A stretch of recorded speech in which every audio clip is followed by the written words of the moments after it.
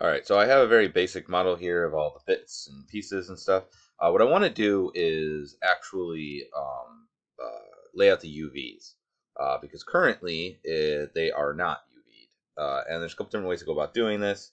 Um, uh, and we could do this later because we're actually going to be poly painting, but I'm just going to get done now while it's low, like at its low resolution, which is 40,000, so it's not that low. But I want to do it now just to get that done. Okay, so just so you're aware, inside of ZBrush, there is an area for UV map, and you can lay out these UV sizes and such here.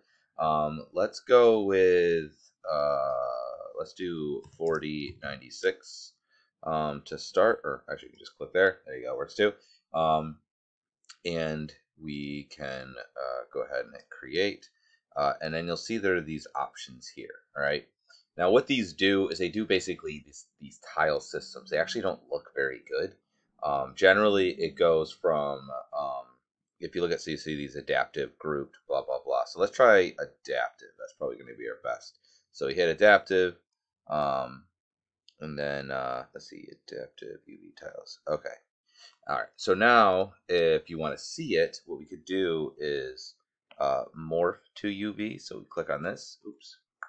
And you'll see this is what it does. It creates basically like a square each. We see this isn't very useful. It's a big old ugly grid that's not super great. So that's not what we want to use generally. And there's other ones too, like UV tile, and then we'll morph that one, and you can see that also is not good. It puts them all on the same. I don't know what's going on there. Puts them all on the same thing. Oh, it also made it crash. That's fun. Oh, maybe it didn't. Okay, so it puts them all on the same thing. So I'm going to unmorph that, and hopefully it doesn't crash. It's not useful either because basically it takes every face and puts it on top of itself in a square spot. So come on, unmorph. So I hit unmorph and it did eventually give back, but not any good. So I'm actually going to delete that. All right. So you can use these, but I don't generally suggest them. Instead, we're going to use is a plugin. So if you go to Z plugin, we don't need Stuff Tool Master. You're going to look for UV Master. Okay. Symmetrical, yada yada yada. We want to look and see what options we have. Work. I think these are all fine. Polygroups. When active. No, we don't really care about that. We're just gonna do actually.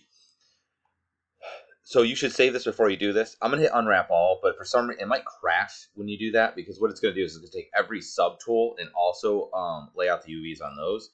But I'm just gonna go ahead and do it. If it doesn't work, what you're gonna want to do, especially if your computer is not as strong, what you're gonna want to do is just select one model at a time and lay out one UV at a time until it's good. So for whatever reason, I don't know, this happened last time too. So I'm just going to hit Control N to clear out the thing. All right, and still go over here. Now if I hit Morph UV, you're going to see it actually lays out the model. It's not 100% like how I would do it because see how the head's kind of cut to the side. But it does lay the UVs out in a much better, more understandable way. Okay. So that's all we really have to do as far as the UVs are concerned. We're going to call that good. Let me just double check to see that it did the other pieces as well. So I'm just going to go to my subtools.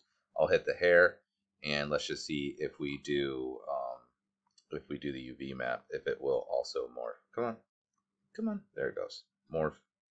So yeah, it also did the hair too. Okay, so that's all good. Just make sure that the other ones also are UV'd properly. Okay, so all you really need to know is Z plugin, and then you should just do unwrap all. If it doesn't work, then just go to each sub one and then hit just unwrap, and then go to the next one, unwrap, so on and so forth.